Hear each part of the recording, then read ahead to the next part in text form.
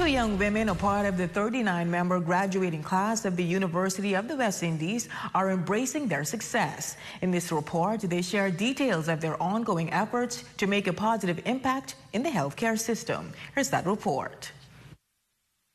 Two Grand Bahamian women are now gracefully adorned in white coats and have rightfully earned the title Doctor. This after recently graduating from the University of the West Indies. One of them, Dr. Rebecca Mader, who at the tender age of 17 got her start, moving to Trinidad and Tobago armed with a suitcase and dogged determination. I saw a door opened where the government sponsored students that went to the University of the West Indies to study medicine. I figured this would be the quickest and the cheapest way in order to become a doctor. So that's what I did. My mommy was terrified. She cried hysterically when she left me there.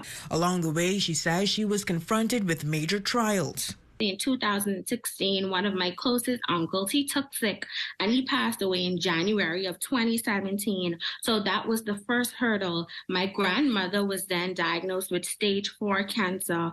And then my mother, she had her share of illnesses along the way. So all of that pushed me towards what I wanted to become when I wanted to become a doctor.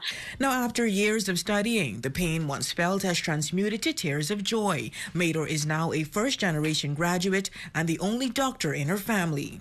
And I'm just so grateful to God that I was able to start this.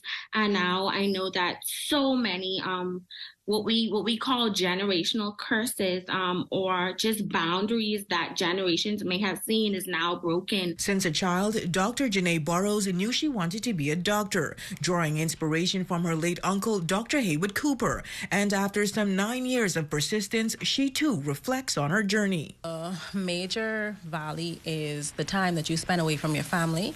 It takes a lot of sacrifice and a lot of schooling, but I would say that there are a lot of peaks as well.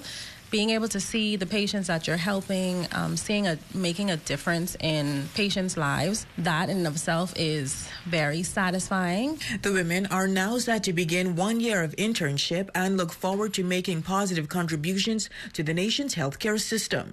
A lot of people are leaving, and I think we need a lot more manpower. We need people to go off and get the innovative ideas and bring them back home. They leave this advice to other aspiring physicians. Put God first, and that is what I did. Despite whatever circumstances come in the way, you just have to remain grounded.